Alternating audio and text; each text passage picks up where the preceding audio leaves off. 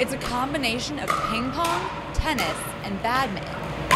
All you need to play is a wiffle ball, a paddle, and a net. 5 or 6. Pickleball can be played inside or outside. And the weather's nice, which we don't often get here. We do like to be outdoors. Nationally, the number of places you can play pickleball has doubled to 4,000 in just 8 years.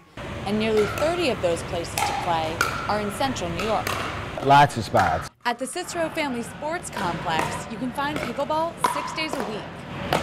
5 years ago, there were just half a dozen people who played pickleball here. It's a very infectious sport when you start playing, because almost anybody can do it. Now, Cooley says there are hundreds of players in Cicero, and about 30 people show up to play every day.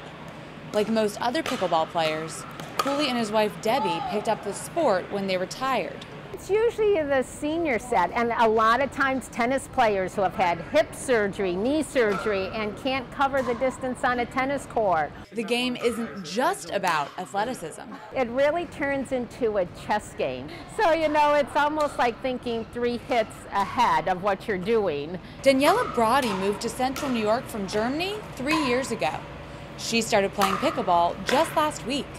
She says one of the things that drew her to the sport was the social aspect. It's hard to meet anybody and get into something, so it's really nice to get to know all the new people here. On the court, it doesn't matter where you come from. But you come here, you don't know if somebody was a CEO or mop floor. All that matters is your love of the game.